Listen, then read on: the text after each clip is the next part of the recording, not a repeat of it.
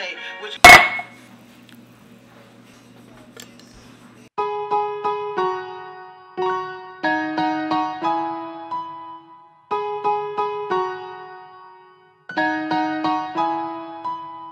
we love falling deeper, drown ourselves in all that goes on. You say fear the reaper, I say bring him on. You probably follow, I'm on the new wave. Got up here to look jack for the camera. You're looking hollow, I found a new way. Show me how you do, tell me how you feel.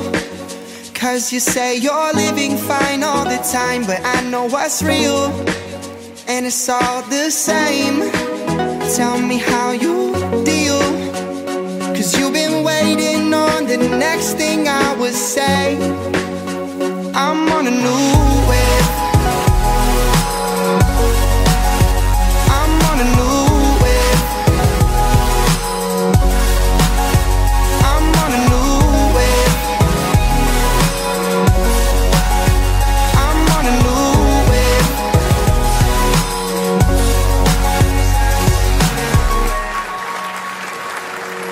Hey, what is up, rich homies? Thank you for clicking on the video.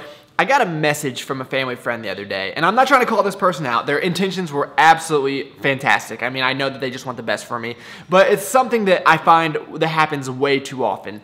And the whole message was revolved around, she was concerned that I was working too much, I might be spreading myself too thin, don't wear myself out, yada, yada, yada. First off, I'm 26 years old, you know? I have no excuses. I'm single, no kids, no excuses whatsoever not to be putting in the work right now. And I'm not the type of person that's gonna sit here and tell you how hard I'm grinding, I'm working nonstop, blah, blah, blah, because for the most part, I find the people that do that aren't really working that hard. I see these same people going out in the middle of the day running errands. I'm just thinking, man, I would love to be able to do that. Now, there's a few exceptions. I think of Gary Vaynerchuk when I think of that. This guy talks about how hard he hustles, and he really does. Probably the best YouTube channel out there, in my opinion. But anyway, I do work a lot, both at my job and at this YouTube thing. It's kind of like a 24-hour process, but I only do that because that's what I want to do. I don't do it to try to impress the internet. I don't do it to try to make $1 million necessarily, at least as of now.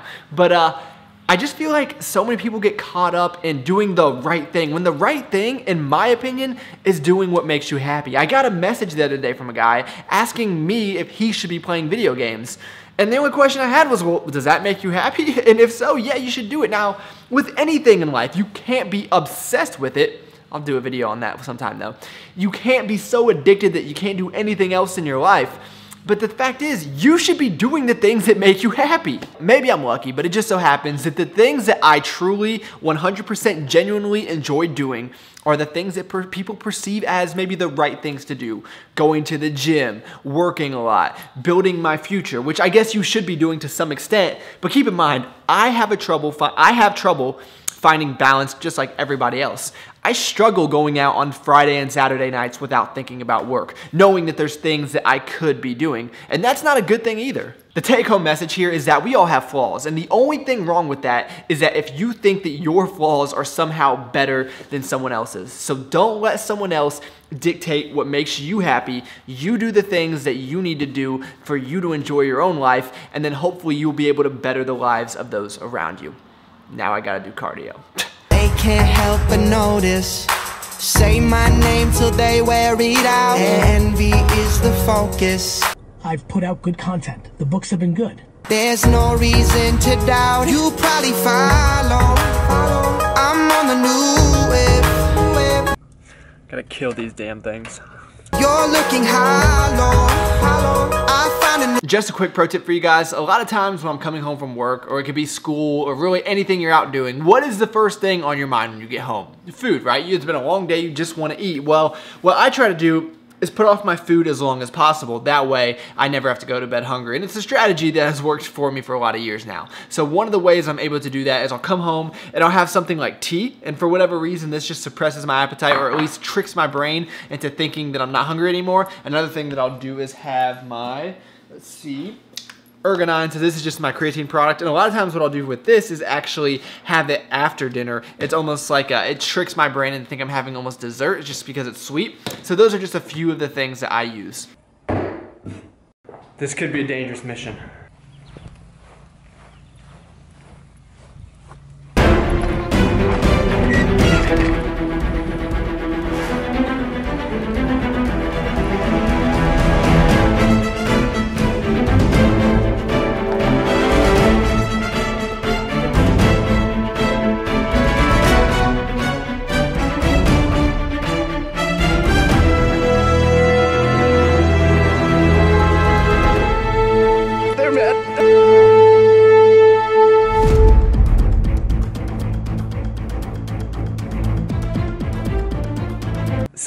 there's some environmentalists that probably hate me right now, but those things could kill me. That's why they You get it? You get it? My back was hurt. Now I'm kind of better, so I'm back in the gym. We're getting back at it. Yeah. Show me how you do. Tell me how you feel. Cause you say you're living fine all the time, but I know what's real, and it's all the same. Tell me how you deal. Cause you've been waiting on the next thing I would say. I wouldn't say that I'm necessarily back to normal, but I am feeling a whole lot better. I'm still a little bit tight. Now, when I was in college, I thought that that was a good thing. I thought that I should feel that way all the time. Now, I was absolutely wrong about that. And as I've gotten older and I've learned and I've progressed, I realized that one of the biggest factors in making gains, getting stronger, is being able to go into the gym feeling good, feeling fresh every single day. So it is not necessarily, or it is not a good thing at all to beat yourself up. Your body should not feel like crap every single day. Now, if you finish a powerlifting meet or a very strenuous training cycle, you might feel a little bit rough, but this is not normal, so I definitely do not want to make a habit out of this. I don't want to push it too much, but I am still trying to make some progression here and not trying to hold myself back. So I ended up doing an AMRAP set and stopping at 6 reps. I figured I'd play a little bit safe, but I did feel like I had a little bit more in me. The next day, I'm on a new wave.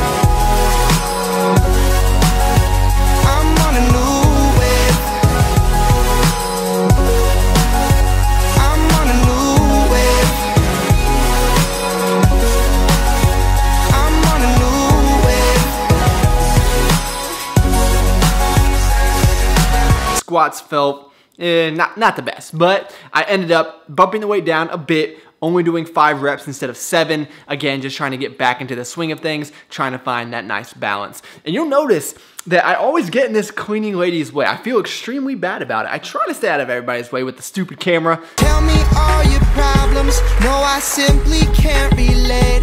And if you call me on my cell phone, no, I give it to you straight. I'm on a new wave.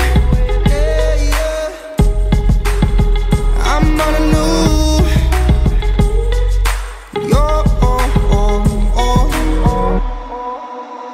I'm on a new wave. So that is pretty much the week of training. Things are back to somewhat normal. And now, the most important part, we gotta eat, my friends. That's right. Many years before he became the famous CEO of Uber and one of the most iconic businessmen of this generation. But before we eat, I figured I'd come out and enjoy the weather a little bit. I think that's the only thing I don't like about my job. I'm stuck inside of an office building all day, but other than that, it's pretty fantastic. It's just like the perfect temperature out right now. Sometimes you just gotta get out, just sit here, listen to my audiobook. And you know that I'm a little bit frugal, but the one thing that I do not mind spending money on is my Audible membership. And I feel like you can invest in a lot of things, but investing in yourself is really the only investment that you absolutely cannot lose. So it's like education to me, you know? It's funny because I was so ready to get out of school. Once I finished my master's, I told myself I'm never, ever studying ever again, which is probably true in the traditional college format. I don't like that type of learning, the forced learning, but things that I enjoy, the things that I want to learn about, I love. And I could just sit out here and listen to this guy forever. I know you guys are probably sick of me talking about Gary Vaynerchuk, but I'm telling you, the guy is just the man. Okay, we're getting back to the food now. Cause you say you're living fine all the time, but I know what's real. I love BJ's. And given the fact that that was one of my most viewed videos ever, I would say that most of you guys love BJ's too, which I understand, and Pizookies are on a whole nother level, right? And I think this is my favorite healthified recipe ever. Hopefully you guys have seen it. I have a recipe video on it, but if not, very quickly, all you gotta do is add 2 scoops of any PES Select protein that you like. You could use any protein, but you know my preference. 'Cause you've been waiting on the next thing I would say. Then we'll do 2 servings of pumpkin. I'm on a new wave. Just about a couple of egg beaters. And I always forget about the baking powder. I don't know that it actually matters, but some people convince me that it does. And everyone asks me how much I put in there. I don't know. I don't measure anything. You guys know that. Well, some stuff, but not this.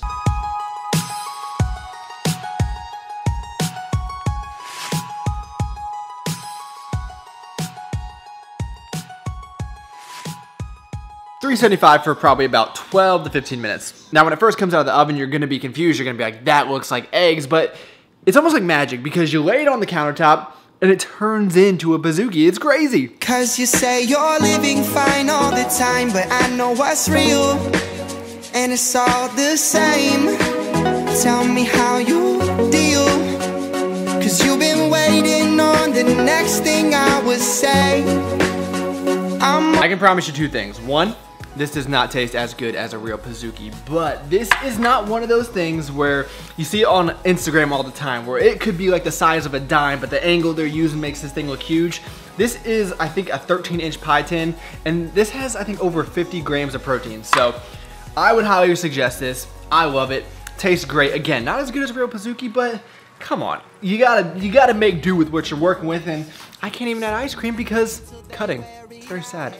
It's a struggle. And that, my friends, is gonna be the end of the video. So thank you guys so much for taking the time out of your day to watch. You could have been doing anything, and you chose to spend a few minutes with me. That's pretty awesome. Please give this video a like if you enjoyed it. That really does help me out a lot, and I look forward to talking to you guys next time.